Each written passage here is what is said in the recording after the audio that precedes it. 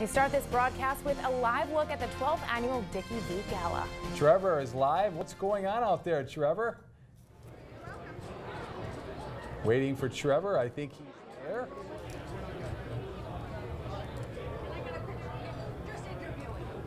Cute.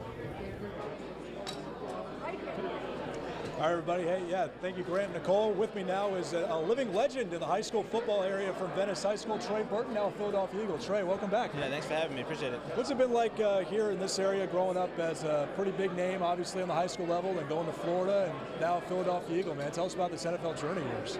Yeah, I mean, it's been great. This is an unbelievable venue, great area.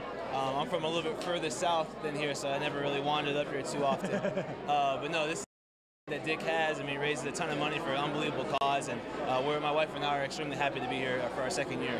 How much have you been involved in the fight against cancer and being a benefit, and trying to benefit and help other kids in your causes and your efforts? Yeah, so we support Dick, as much as we can. My grandmother actually had breast cancer when I was in high school, a little bit before high school. So I never really truly understood the effect. I mean, she had it, but I was so young that I didn't really understand, how vast and how serious of a disease it is. And so we obviously it's a great cause, and we have kids, so we feel for it, and then we totally understand, how the parents are feeling for their children, and it's a horrible, horrible thing that they have, and Dick does a great job. Absolutely, and you've seen how much of a big initiative the NFL has been, the NFL Players Association has been. How big is it to have such big leagues and associations and organizations have such an impact to what it has become?